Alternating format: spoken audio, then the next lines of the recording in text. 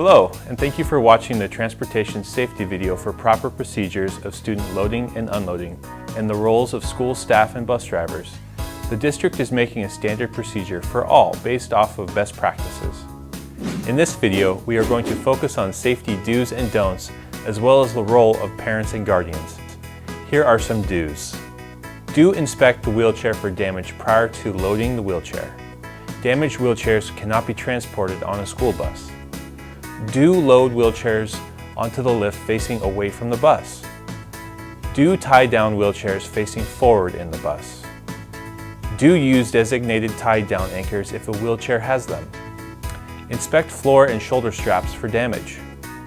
Clean floor securement tracks to keep them free of debris. Add a name tag above a wheelchair station to help substitute drivers know the normal location for students. And here are some don'ts. Don't allow yourself to be distracted when loading a wheelchair. Do not cross tie down straps in an X position. Don't tie down a wheelchair above the seat area. Don't pull chairs by the footrest. The footrests are often held in place by a fragile plastic clip that can break. Don't lift an electric wheelchair into place. This will likely cause an injury to you. Don't run straps through wheel spokes. This can cause damage. Don't untie a wheelchair until you are ready to load the student onto the lift. Untying too early can lead to a student entering the lift platform before you are ready.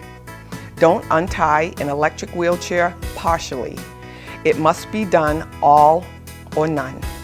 If a student thinks you are finished and they start moving, it could cause the chair to tip over. Parents and guardians are welcome and encouraged to help with the school bus loading and unloading process. Parents and guardians most commonly help by entering the bus with their student, guiding them to their seat, and buckling the star seat or seatbelt. There are also times when a parent or guardian feel the need to help beyond what is expected.